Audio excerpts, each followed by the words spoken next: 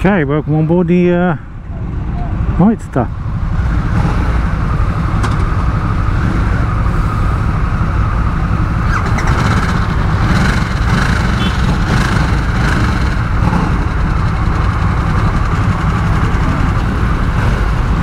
Hey V riders, and thanks for joining me again for another video. Today I'm at the MCN Festival in Peterborough and I'm riding the Harley Davidson Nightster 1200. I don't know what its full title is, Sportster. Yeah, actually I'm a self-confessed Harley fanatic, so I'm looking forward to this. Not too sure on the exhaust note so far. Seems to have a bit of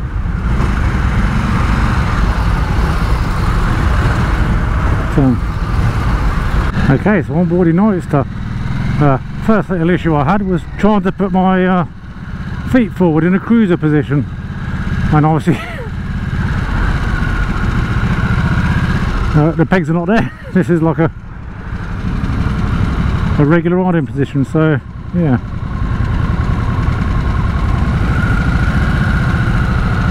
Not what I was expecting.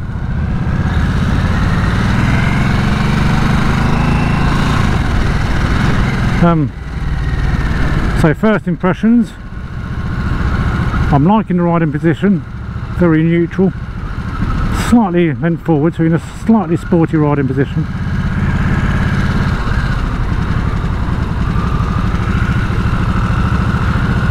Finding the rear brake lever is a touch high for my liking. And the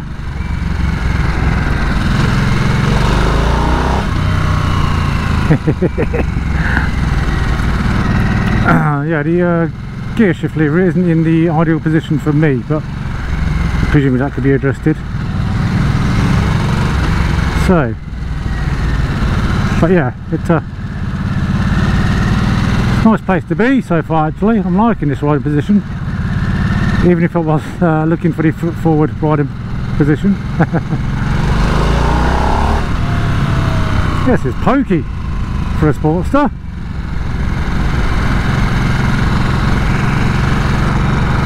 It's a good looking bike. This is a little bit too much plastic down the bottom, but apart from that,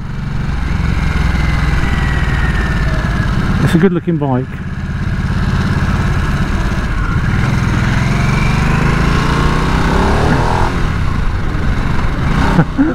Yeah, I'll keep putting it into neutral. So yeah, nice riding position, seat feels nice, comfortable.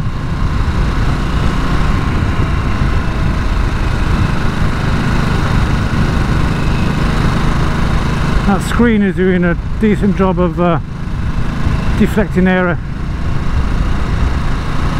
towards the top of my helmet.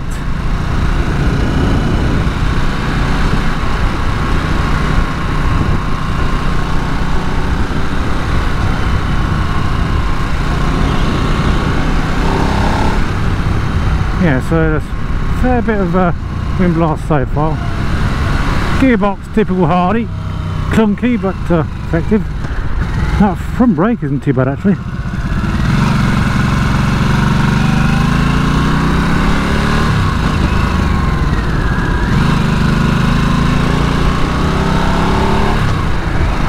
Yeah, the gear shift does need a bit of a firm push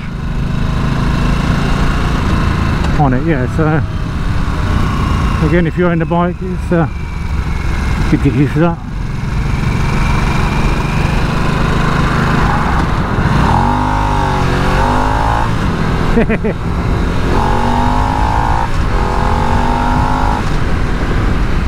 I'll tell you what, this engine's nice. It's not going to rip your pants off, but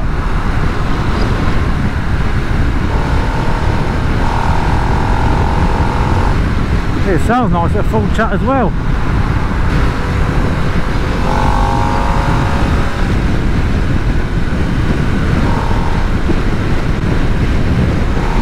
Yeah, so I'm aware of the wind blast. There's no denying that.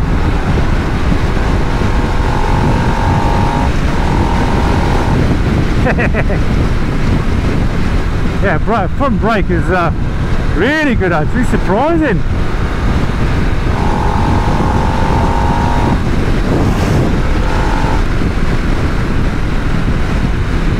Yeah, not the only thing I'd say is it's not very progressive. It is straight away, tug on it and it's like an anchor. Rear brake, not so much.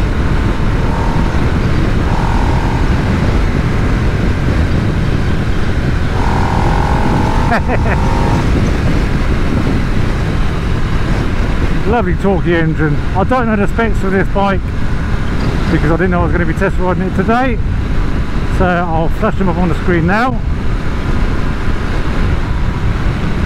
So in terms of feel from like the controls, everything feels really nice actually. The levers, the front brake and clutch levers are really nice actually. Buttons, yeah, all feel good, reassuringly solid. No issues there.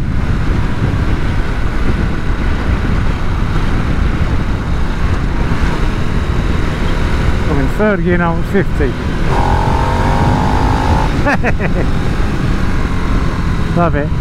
No rev counter though, so on your screen you got your speed. I'd say the speed is probably a little bit difficult to read at a glance.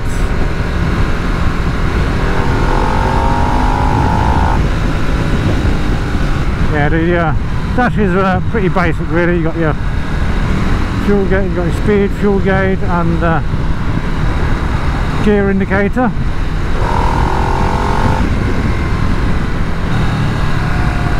Mirrors are fairly effective actually, those bar-end mirrors. I'd be a bit worried about filtering though. But yeah, I can see plenty behind me. I think they look really, really cool.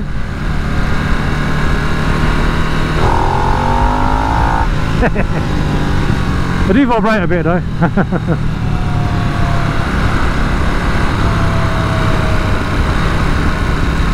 So let's go over some bumps. Yeah, the suspension is a bit harsh.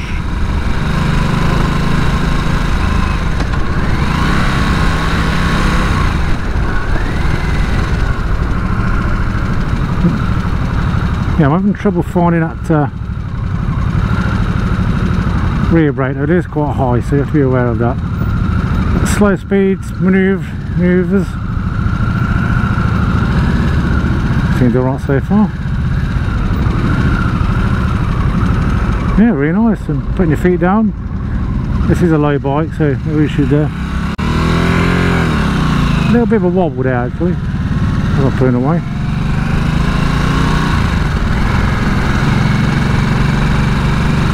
Yeah, it's okay at slow speeds.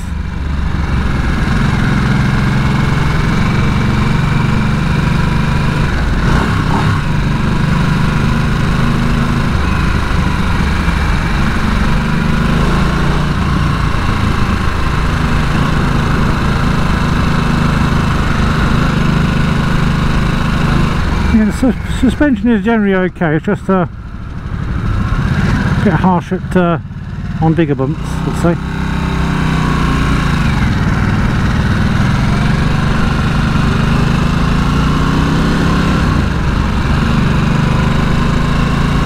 Yeah, shifting up on the gear shifter, you have to properly give it a tug.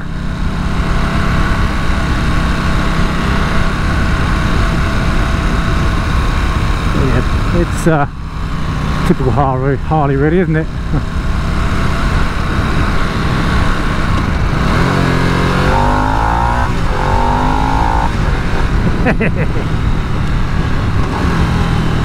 Yeah, the brakes are really effective.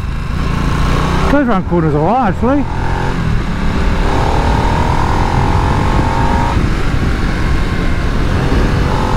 I think it's better on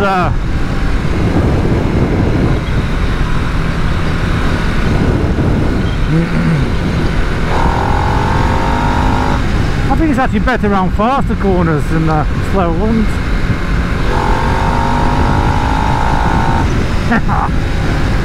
I'll tell you what, that motor sounds like a lawnmower at a standstill, but when you're going for it, it sounds glorious. It's crying out for an aftermarket system.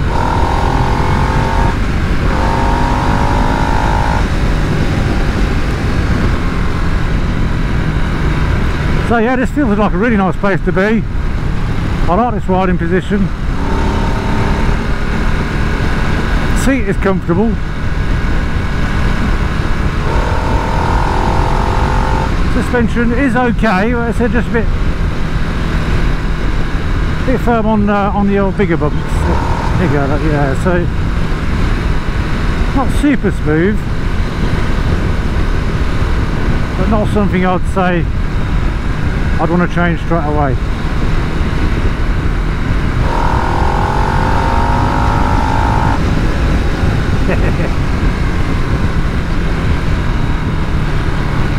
It's actually in a shower front forks in a state.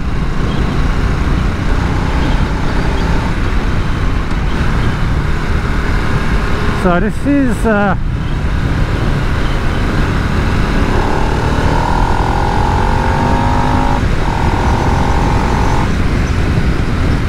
an engine that surprisingly I think it likes to be revved actually.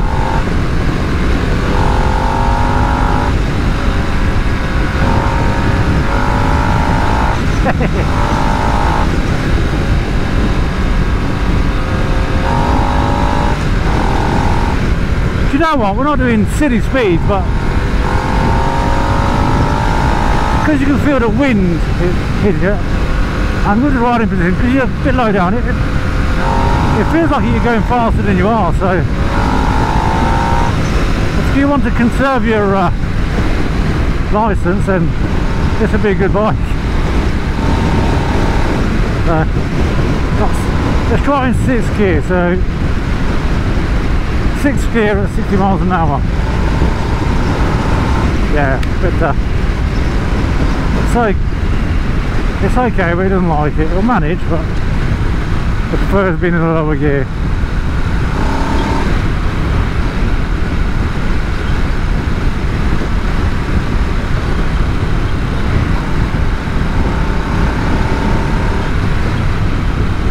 Yeah, I like the minimalist dash, but the only downside is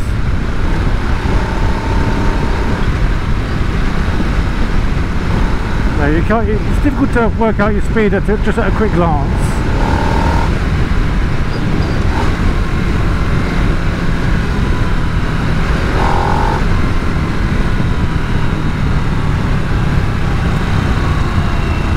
Yeah, considering that, I think it's just a single front disc. It's doing a really good job actually.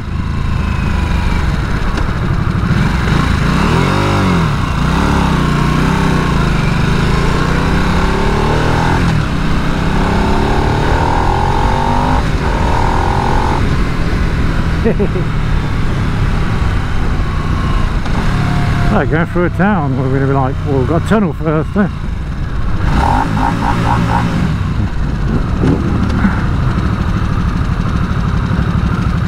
Oh no, this ain't going to be good, isn't it? Yeah, you can feel at really slow speed, you can feel a bit of a wobble.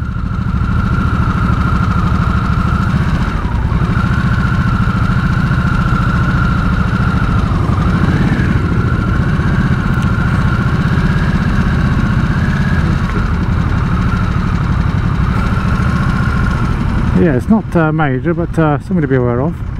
So getting your feet flat on the floor on this is no problem. I mean, I'm 5'10", and yeah, this is a perfect bike for a shorter rider. Keep trying to put the feet forward. Yeah, I wouldn't say this is perfect town bike, but it does the job.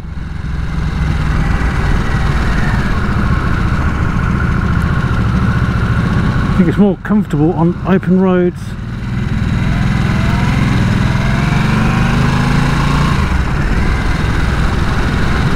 Good in town, but then that's what this bike is designed for, isn't it?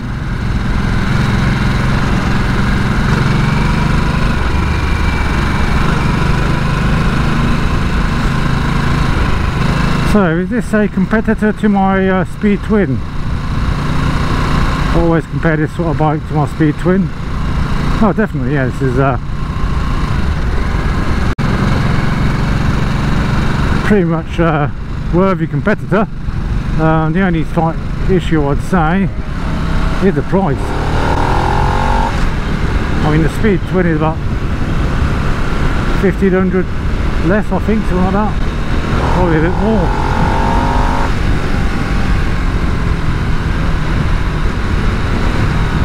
So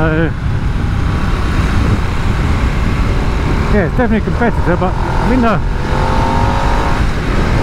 problem with this particular bike is the price more than anything.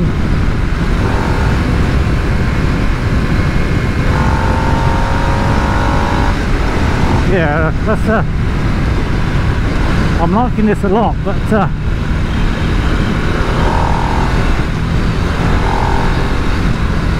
yeah, for me it's a price that will be an issue more than anything. You know, it should be a couple of grand less really.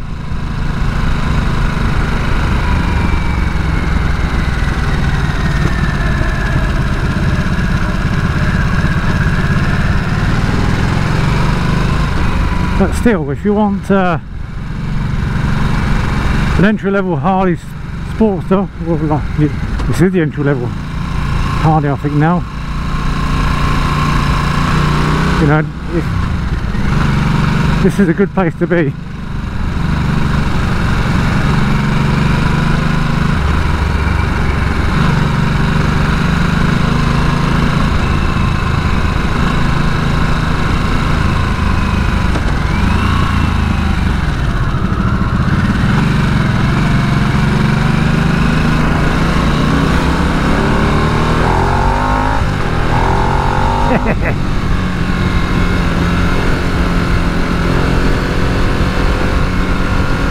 Yeah, it definitely likes the bends.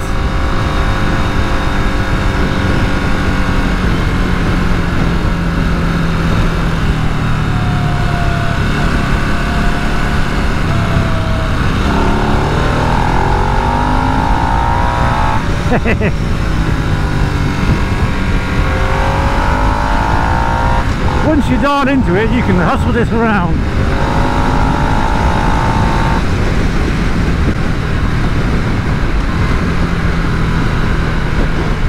Yeah, feedback from the brakes is brilliant. They could have been a little bit more progressive, but apart from that, they're great. Clutch lever feels nice. And it's actually reasonably smooth, to be honest.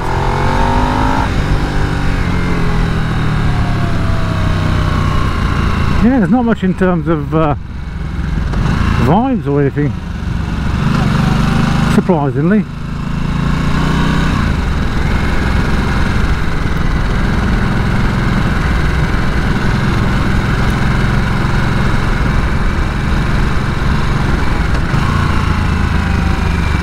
Yeah, this would be a perfect B-road blaster on a sunny Sunday afternoon.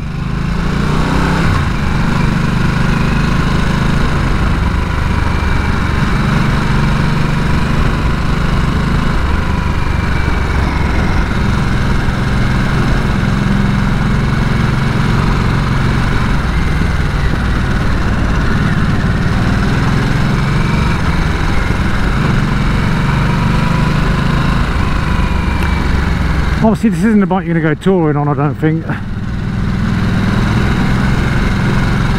mean, you can, as you can with any bike, but I as with my Speed Queen, it wouldn't be my first choice of a touring bike. But I'd be reasonably comfortable on here for a couple of 100 miles in a day, just not every day.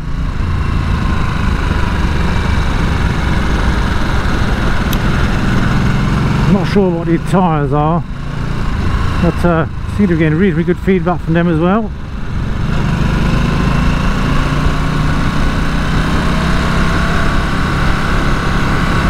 Getting a good feel from the front end, to be honest, of what it's doing. Yeah, the star of the show for me is that engine. It's an absolute peach, it's so tractable. So now I've dialed into it, it's a great bike.